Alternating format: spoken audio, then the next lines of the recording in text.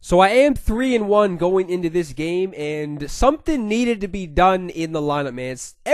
Something big needed to be done, because I noticed too, a couple people actually commented and were like, you should move Dawson up to the #1 spot, and that's funny, because that's legit what I was thinking after the previous game, just because Dawson hasn't got anything going. I think he only has one base hit in a good number of at-bats too, because the last BR game I played was 9 innings, so we had at least 4 at-bats in that game, maybe even more. I think it was around 4 at-bats, and then I think I played, what? Yeah, so yeah, he probably has around at least, 8 at-bats at least, 8 or 9 at-bats. So yeah, 1 hit with this 99 Dawson isn't cutting it. So yeah, Dawson has been moved up to the top spot in the lineup. I mean, that was a good call from everyone who said that, because I was thinking the exact same thing. I was just hoping that I could get D. Gordon on base, could get the 88 overall Johnny Damon on base, get that speed on base, and then with somebody like the 99 Dawson, get him up to the plate with some people on, then, you know, he should be able to cash in those runs, but that hasn't been the case so far.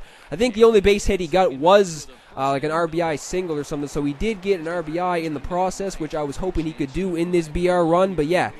He's probably going to be leading off in the rest of these games, and I was hoping I could get something going with him early in this game. This guy's able to get a double to right field with the flashback Hunter Pence, I believe that was. So now there is one down still.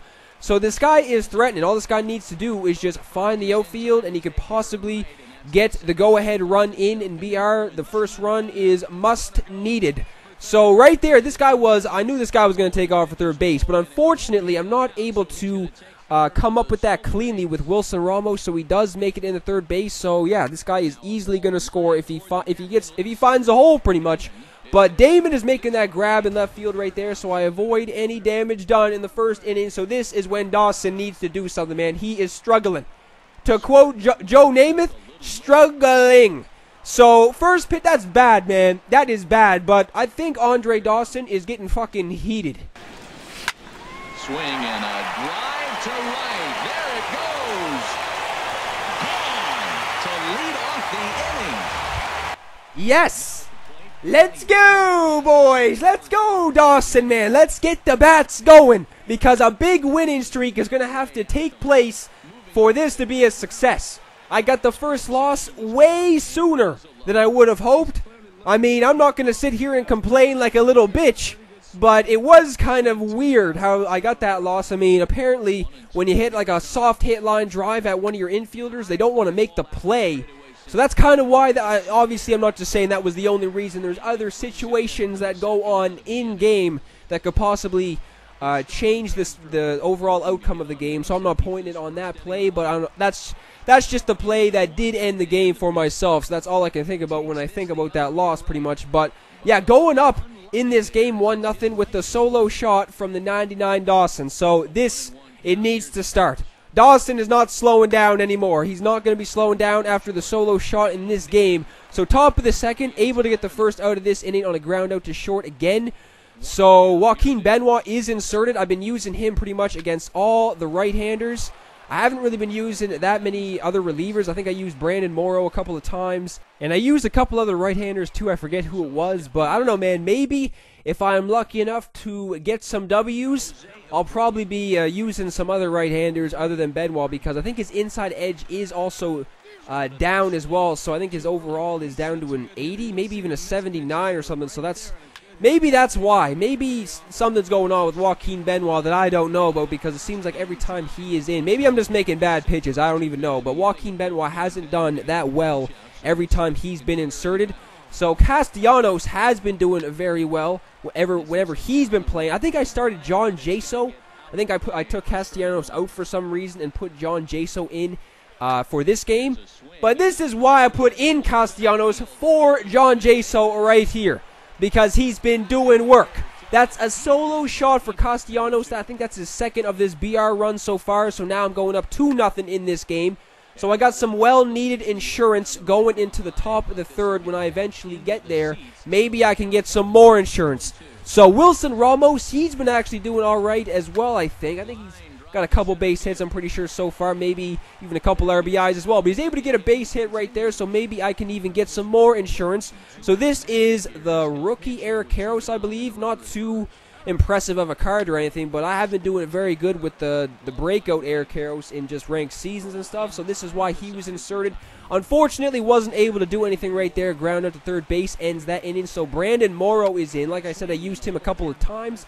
I don't think he's, you know, he's not anything crazy. I think he's only a common pitcher, to be honest, or maybe is he only maybe a bronze. I'm not really sure, but he does have a good variety of pitches. He does have a splitter, and even he can throw at least, what is it, 95? At least 95 on the gun, I'm pretty sure. So this isn't even that bad of a card. He did do very well out of the pen, gets the first 2 outs fairly quickly, and then Rajai Davis is up, runs that out with a very good speed. I thought that was going to happen for sure, and it does. So please, don't give me some BS right here. So Wilson Ramos with the hose throws Davis out, trying to steal second base. That ends this game. Andre Dawson gets player of the game, was 1 for 1 with a solo shot. So this is possibly when Andre Dawson is going to be heating up, because this needs to happen if the squad is going to go on a little bit of a win streak. So next game, Dawson is still leading it off. And apparently this guy is on YouTube as well. So what is this? Is this a YouTube showdown or some shit? This is what I am seeing in front of my face. That this is some YouTube showdown. Alright, so let's do this. Let's fucking do this. So this guy is the away team, so he's going to be leading it off. This guy's a pretty solid team. I mean, Altuve is on this guy's squad. He was one of my favorite cards to use in MLB 16. So trying to keep Altuve off the bases. That's number one. Number one on the agenda that needed to happen in this game, to keep Altuve off the bases. So right there, he almost goes, I guess not almost goes deep, doesn't make it to the warning track, but that is a fairly well hit ball to left field. Damon makes that grab easily, and I was just saying it in the previous game, and I still put in Joaquin Benoit, although I was saying it in every game. Every single game I was just saying, I don't think I should put Joaquin Benoit in, but something just, I don't even know, something just came over me, and I was just like, you know what, maybe Joaquin Benoit can come in this very moment and then do something good, and then I'll shut my ass up saying that he's doing bad and shit. But he is able to come up with a base hit right there with Carlos Beltran, so now Mookie Betts is up. I mean, I did have some other people warming up in the pen, but I'm able to get Mookie Betts to fly out to second base. So Kipnis does make that grab. That's a big out right there, man. Get Mookie Betts off base. And now just need one more. Get this guy. Don't let this guy score first. You need the first run in BR, dude. This guy almost sends something deep. It was looking like it was going to keep carrying for a second, but Cargo does make that grab, and I'm able to avoid any more damage done. So first pitch of this at-bat for Dawson. He's sending one to the opposite field, and that keeps carrying, and that leaves. So Dawson, so far, since I moved him up to the #1 spot in the lineup, 2 for 2, 2 solo shots. I think it's safe to say Dawson has broken out of the slump. So Damon is up next. He sends one to left field. That is a base hit right there. So now I got that. I got that speed on base. 77 speed isn't too amazing or anything, but I am taking off with Damon. And Starlin Castro is up now, so Damon makes it into second base. So now Starlin Castro just needs to come up with a base hit, find the gap possibly, get a stand-up triple, and get that run in. So I should have been sitting on something inside, because usually that's what happens when you have lefties that you face with, with sinkers. Usually you do see a lot of sinkers on the inside part of the plate, but right there Castro isn't able to find the outfield grass, isn't able to find a hole, and then just lining out to second base. Altuve makes that grab, and then Cargo is up. He's sending one fairly deep to left field. Actually, that wasn't that deep. It was just a pretty, I don't know. That was just an easy fly ball to left field is what I should say. So Cargo is going down. That's the end of that inning. So now we are in the top of the second. And this guy is looking to find Triples Alley. I don't know, man. It is terrifying. It is scary as shit, man. Whenever you see a ball, the ball will be tailing away from your outfielder or something, right? It's just like, sometimes you'll think that you'll be on that shit 100%, and it'll just keep carrying. It'll just leave the yard. So thank God that did stay in the ballpark, although that wasn't even close to making it to the fence. That just seems to be the case. Whenever the ball is kind of tailing away from your outfielder or something, it'll seem like it'll just leave the yard, and you'll just be like, what the fuck? How did that happen? But yeah, first 2 outs of this inning. are coming fairly quickly. Zach Britton is in, and the next guy coming to the plate, sinker up and away. He's just flying out in foul territory. So now we're going to the bottom of the second. Just need 3 more outs, and this is looking good. Just 3 more outs, it should be good. Zach Britton is in, so I mean, I wouldn't want anyone else in the game, even against righties. I'm very comfortable using Zach Britton against righties. So D. Gordon isn't able to come up with a base hit right there. D. Gordon needed to be moved down in the lineup because, yeah, he's been kind of pissing me off in this BR run 100%. So Wilson Ramos, 2 batters later, isn't able to come up with a base hit. So that's the end of that inning. So like I said, 3 more outs, and this is going to be in the bag. But unfortunately, this guy is able to find triples alley, and that is 100% going to be a stand-up triple. So this is getting very interesting. Now in the top of the third, this guy has the tying run on third base. So Altuve is up 2 batters later. He's sending one fairly deep again to left field. That is pretty much making it to the warning track. So he is able to get in the tying run sac fly for Altuve. He does his job. So all that needs to happen now is I just can't let this guy take the lead. So Beltran is back up. He sends one pretty deep again, and Cargo is making that grab in right field. So now we're going to the fucking terrifying bottom of the third. But I am up in the bottom of the third, so it's not as terrifying as when you were on the mound. So Lucas Duda is in. I've been using him a lot off the bench. I pretty much put him in every pinch hitting situation because he does have that 96 power, which is what you need against those righties.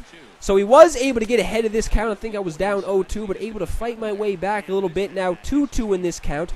Duda, I thought he got a hold of that. I thought for sure Duda got a hold of that, but apparently I just got under it because that was pretty well struck. But he does make that grab in right field. So now, Dawson. He's the last 2 at-bats. Dawson has 2 home runs on the board. And yes, it was to lead off the game, so everyone's probably saying you did face some shitty pitchers. So now this is when Dawson is going to be tested right here. Able to get ahead of the count, 2-0. I was on that, but Dawson does capitalize. 2 balls and a strike. Here it comes. A drive to left. Get out of here. Get out of here. Gone. They win it. Santa Maria. What the hell is Dawson sniffing in the dugout? The past 3 at-bats, 3 solo shots, and he gives the squad another W. So Dawson is a changed man at the top of the lineup. That is another W. That's a walk-off right there from Dawson. 2 for 2. Look at all those 2s. 2 for 2 in this game with 2 solo shots, 1 being the walk-off. So Dawson is a man on a mission, apparently, at the top of the lineup now.